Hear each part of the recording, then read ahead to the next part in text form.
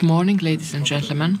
Let me first wish all the best to the President of the Chamber, Nicholas Bakatselos, and all those who have their name day today, Nicholas and Mike. I have the great joy with my colleague, Ioannis Stavropoulos, who is a lawyer and head of the AmChamGR Taxation Committee, to coordinate a discussion with the Minister of Justice, Mr. Kostas Tsiaras, and the Secretary General for the Coordination of the Government, Mr. Thanasis Kontogeorgis. I belong in the category of the so-called active in-action lawyers, a barrister, in other words. I will very quickly refer to a case which demonstrates all the problems faced by Greek justice. In 2007, I was informed by a customer, a company which is our client, on a hole that they found out in their books. We made an internal audit and realized that there was a specific person in the accounting department that would receive clients' checks through which he would pay the commodities purchased by the company. Certain checks, however, would appear and would be checked in by herself, the clerk, that is, the employee, in her personal account. So we accumulated all data. We presented the appeal, which we filed a lawsuit in the prosecution office in May of 2008. Yesterday, December of 2022, the case was heard in the plenary session of the appeals court. 15 years later, that case lasted 2 days. Yesterday was the second hearing day. And when we reached 2:05 p.m., when the prosecutor had already suggested the guilt of the employee because the guilt was proven, I asked from the chair of the court to give us also the floor and complete the process. You know that the timetable would be until 3 o'clock, so as to complete the whole procedure. And then I had someone from the audience, by the chair of the judge, that is, who retorted, "When do you expect us to read the case?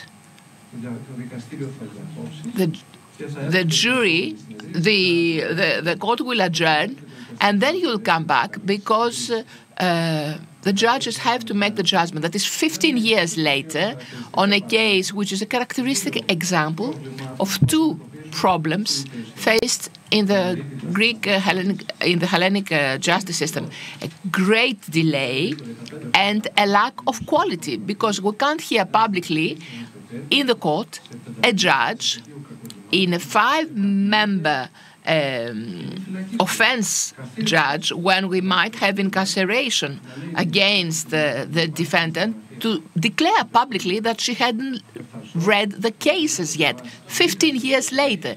That is, she ruled, she gave 2 days to hear, examine testimonies and read the documents, and just before the ruling, she admitted that she hadn't really studied the case, the file, that is. This is the quintessential, actually, the quintessence of the Greek judicial system. So let us see what has happened and whether eventually solutions can be found. So before starting the questions, let me give the floor to Mr. Stavropoulos for his introduction, and then we will proceed with the discussion. Good morning. Again, I wish all the best to those who have their name day today. It is also my joy to participate in this discussion with having as guest the Minister of Justice, who has also bestowed us the order to participate in other events organized by the AmCham, and Mr. Thanasis Kontogeorgis, who is a colleague besides being Secretary General in the Presidency of the government. And we also have joint experiences during the Anni di Piombo, these bad years of the consultations and negotiations of the MOUs, when he was then a special advisor to the Minister of Finance. And we're given the opportunity to discuss the Hellenic justice as it currently stands. I'm a lawyer, mainly specialized on administrative law and actually more specifically tax law. So this is the picture I've got. I will make an optimistic comment at the beginning, and I leave the pessimistic comment for later. The reality is that in administrative justice, numbers thrive indeed over the last decade from 2011, even before the MOUs, an overall effort was made for the reduction of those administrative trials in front of the courts. In 2012, there were 500,000 cases that were still pending. Today, they are less than 200,000 cases. Now, as far as tax cases are concerned, from an exaggerated number of 160,000 pending cases, today we have less than 30. So numbers are thriving. Rests to see whether the effectiveness and performance of the system also is doing as well. So it's something to be discussed. Well, contrary to you, Ioannis, from the side of political justice, I can tell you that in the 22 years that I have been a barrister, I've never seen this acceleration, despite the many transformations and reforms that ministers have introduced. For instance, a case of a trade litigation for an invoice of 100,000 euros, it needed 2 years to be ruled at the first instance and another 2 years for a second degree. This has not changed. A lot has changed in jurisprudence, yet, and the case law, yet the pace remains the same. So let us now give the floor to the Minister for the first question. So you, Mr. Minister, after 3.5 years in your appearance in the ministry, although you are not a lawyer yourself, but having fully understood how this system operates, are you satisfied from the speed of rulings? What have you seen and identified during these 3.5 years? What were the measures taken by your ministry for an acceleration? And I would like also your view on the mentality of the judges. I mean by that, do the judges realize that they're also part of the problem? First of all, I think that no one has to hide behind one's figure and not to agree that the biggest ailment currently in the Greek judicial system is the time, the delays and postponements.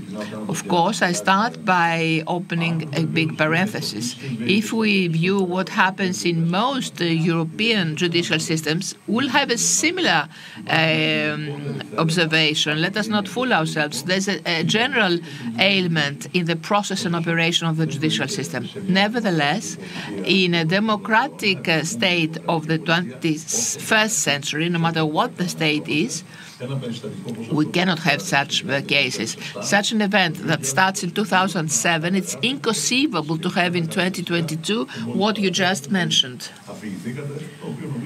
And this, I believe, is actually the substance of the current problem. That's the stark reality. So one should view what happens in the field of justice at large. What are the procedures? What is the overall mindset? And how might eventually intervene? Because in this broad discussion, public debate, there are issues that we do not bear into consideration when we want to present a view. And I explain myself. Justice at large, as a concept, philosophy, space, and as an constitutionally enshrined operation, has specific axes upon which it is based. One of these axes are the people, that is the judges, all the assistant prosecutors and clerks. And the other axis is legislation, that is the codes, and this whole corpus of legislation that sets the rules. And the third pillar is the infrastructure, networks, buildings, and so forth. I believe it would have been very easy for us to start from the two latter, because as you realize, we might very easily and with a very brief reformation give the opportunity to the Greek judicial court to make its own steps. And how could that happen?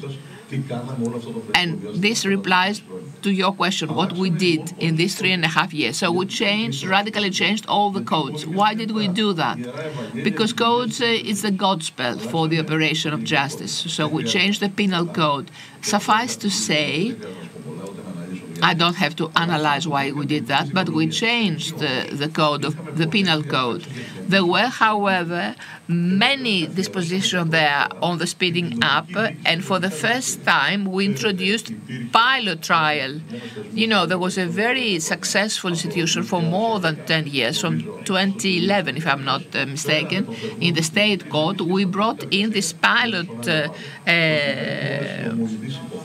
case also in all courts. So for similar cases to be ruled with one single hearing, so as to facilitate with this kind of integration of cases. We changed the case law of the state court, introducing through one disposition. Thus, we currently have a single legal document which seems to perform. The auditor's court operates far more quickly, with the exception of some pending issues that regard the so-called personal difference on pension schemes. I believe that the Court of Auditors, in relation to its past tradition, is far better today. We also changed the code of judicial employees and gave the opportunity for this person, this role, to operate accordingly, and we restructured the National Academy for Judges. And for the first time, we offered the opportunity of the so-called obligatory additional training. You realize that changes have changed since the inception of the academy. 27 years have gone by. We had modernized that academy and adapted to a social reality that brings new issues. For instance, in 1995, the justice would not get involved with specific tax issues or with specific environmental issues that are appearing all the more often lately. And I also believe that this way we managed to conclude with a code, with the major modernizing cycle of the case law, introducing the alternative litigation settlements. We first adopted a new law on mediation, which seems to be successful. That is, the rate of cases that are introduced vis-à-vis the success rate is quite optimistic. The point is, of course, to be able to have it even more introduced in cooperation with the global mediation, trade mediation, that will be introduced in this January, so as to close the issue of out-of-court settlement. And so, along with the great progress and the fact that to a great extent we avoid costs, psychological and financial, of course, we alleviate the burden of work, of the workflow. In the part of premises, you know that we have run the biggest digital program in justice that was ever introduced. Therefore, today, we are immediately before the completion of major projects, the extension of GDP that regards all the courts in the country, with the exception of the big four ones, that already in the first stage, that is the courts of Athens, Thessaloniki, Chalkida, and Piraeus. And we have introduced lot of digital innovations with the electronic list of cases, so it's for someone to monitor when his case is to be heard. We already issue a lot of e-certificates and documents, and soon we will be presenting the so-called remote trials, remote cases, especially for remote areas. This regards mainly those who have to be called as witnesses in various cases. You realize that the steps made lately in combination with a digital program of the Court of Auditors close a big cycle of reforms. And for the first time, we have introduced the biggest building program with the construction of 7 new courts in Kilkis, Tsiaras, Edessa, Volos, Lamia, and Heraklion and Chania, with the also construction of a new first instance court. A new building of 50,000 square meters will be built immediately behind the second instance court. You realize that it's not such, there's not great honor for us, the current situation of buildings.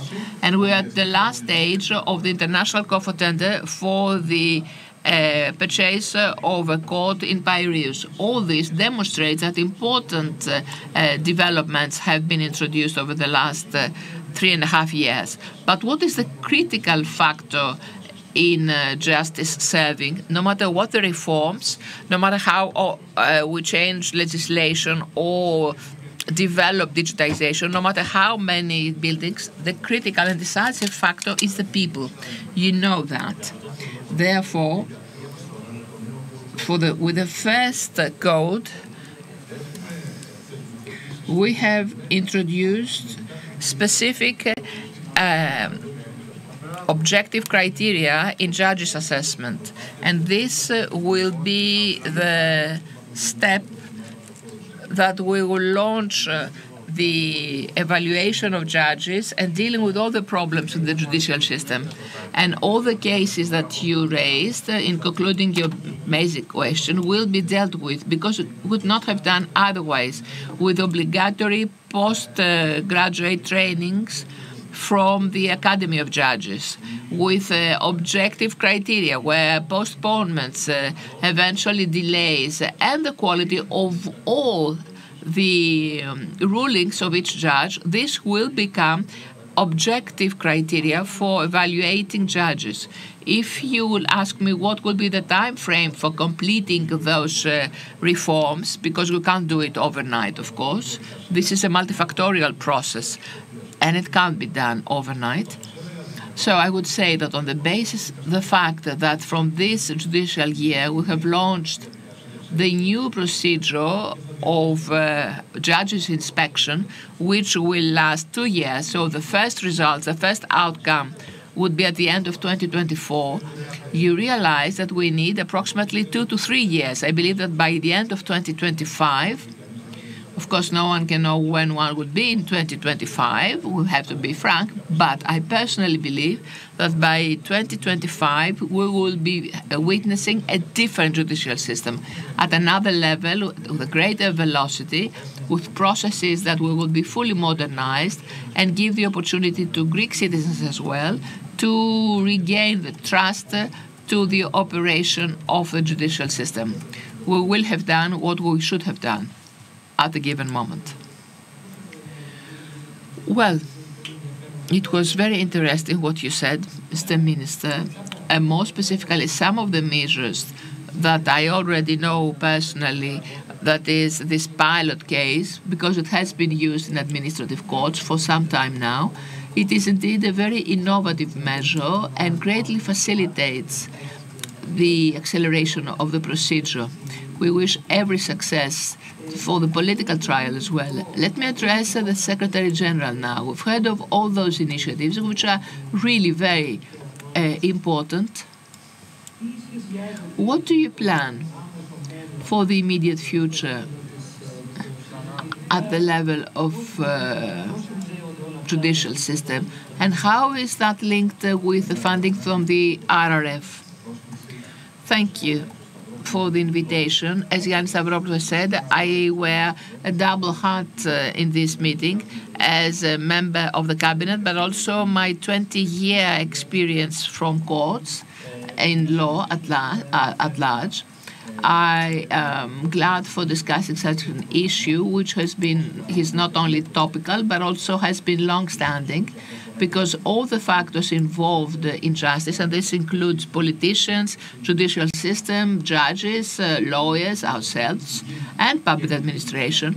A lot of efforts have been made, but at the same time, we've got contrasting opposite forces. So this long-standing problem, the daily experience of the citizen and the companies, which is not the best, the need for modernization, but also the fact that we should not ignore that all, with no exception, the recommendations of international organizations vis-à-vis the indices for the development show and demonstrate the justice as one of the fields that must be fully rehabilitated, revamped, led us to have a separate sector. When we speak of RRF, it's not merely a funding instrument as we might have it in mind.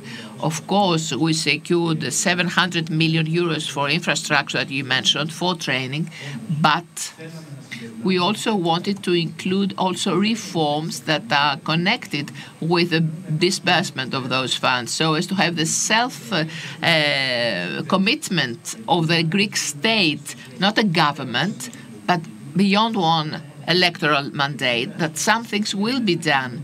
And before coming to the basic reform for me, as far as I'm concerned, which is related with the RRF, which is the restructuring of the judicial map, let me say a couple of things that are currently connected with this reform vis-à-vis what we have at hand. And those of you who are from companies, you know that we'll be having hundreds of calls for tenders in the next 9 months, so as to quickly absorb the resources from the RRF. And we examine ways such as to have only one stage of the appeals examination,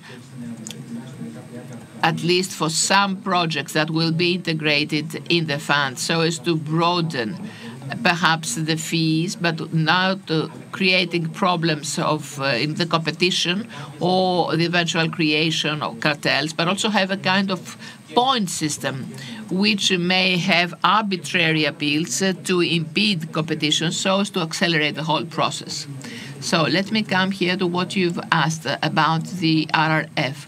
Restructuring of the judicial map, because for me personally and the government, the immediate future is of paramount importance. First and most importantly, this is the most important and difficult reform.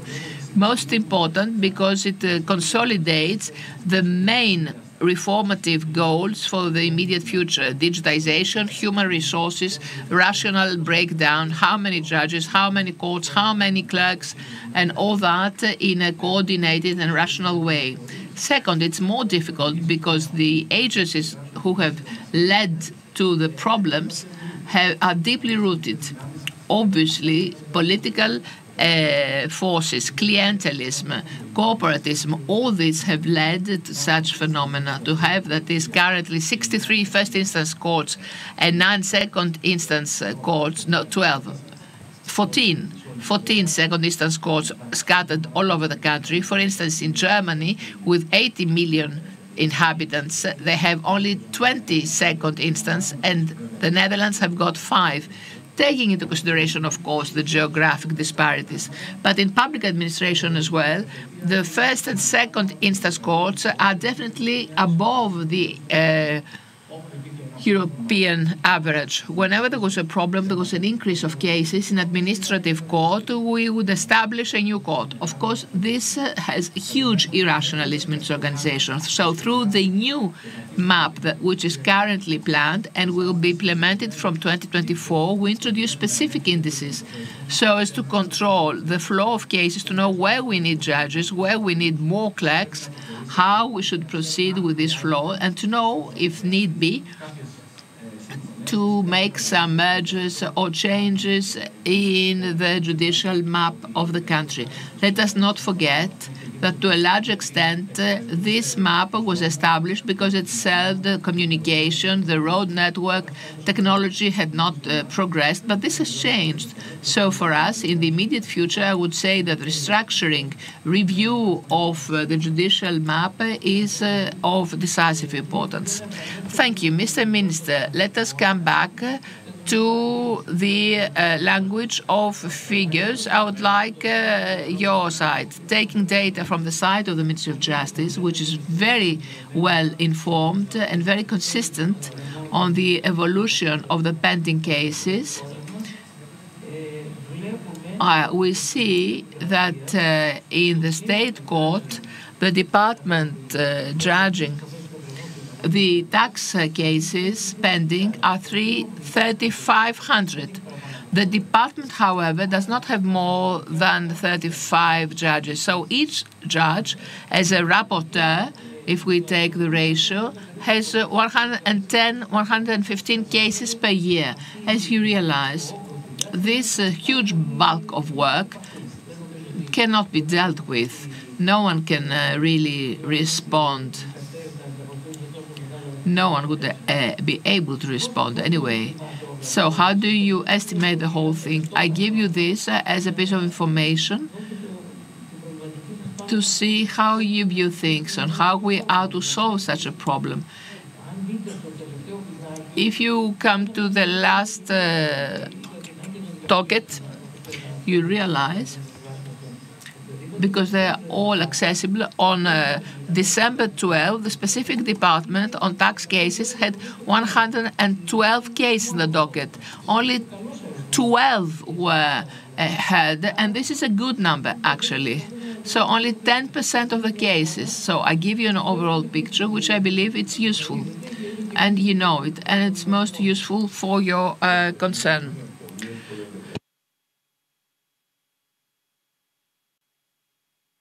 The point is, when it comes to justice, things are not exactly as they look to be, because every case is special. It's not a matter of figures or the number of cases pending. For instance,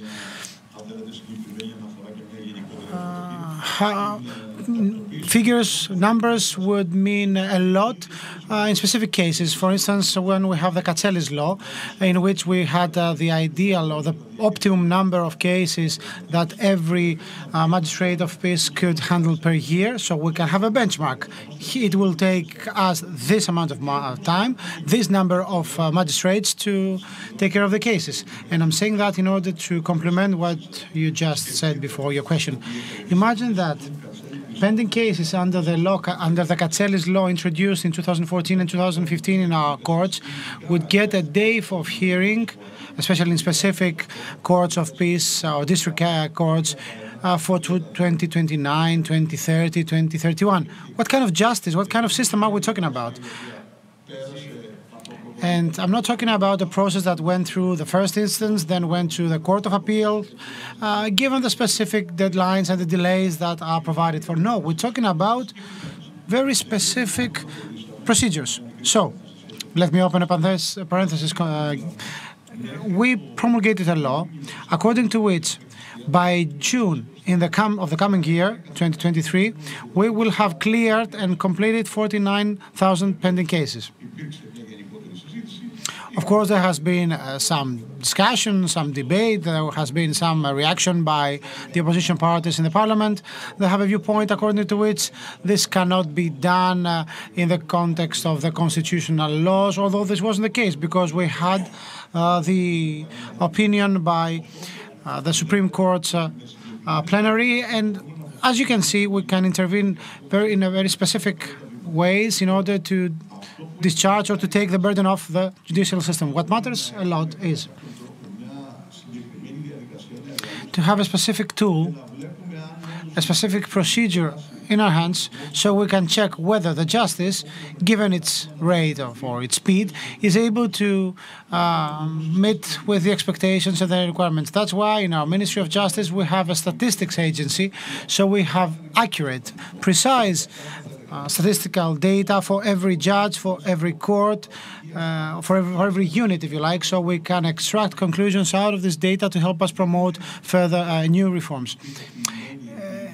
the way justice operates is not that standardized. We have to be sincere and frank.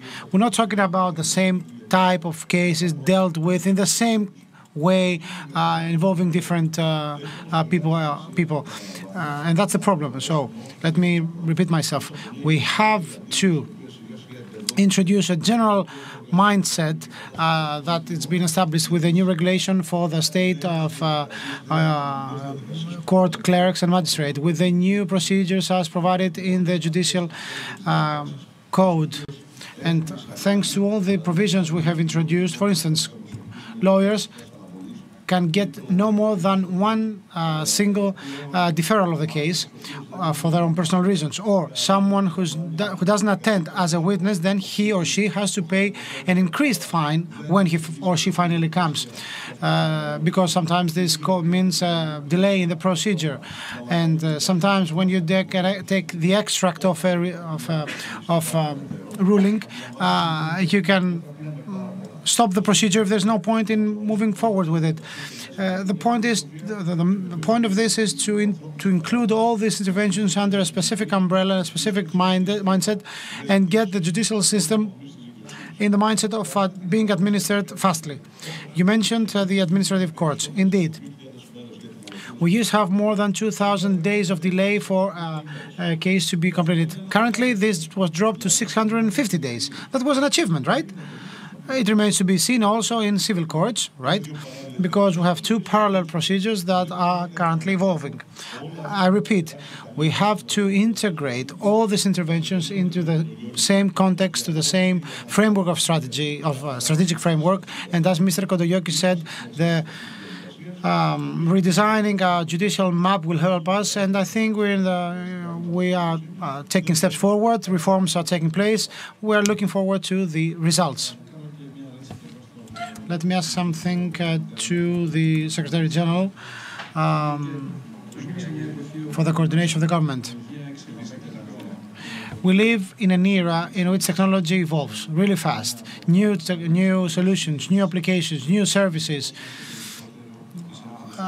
These instruments become part of our daily lives more and more. Do you feel that Greek magistrates and Greek judges are able to catch up with that, and they fully understand what this evolution is about, and especially when there is a case related to these avant-garde issues?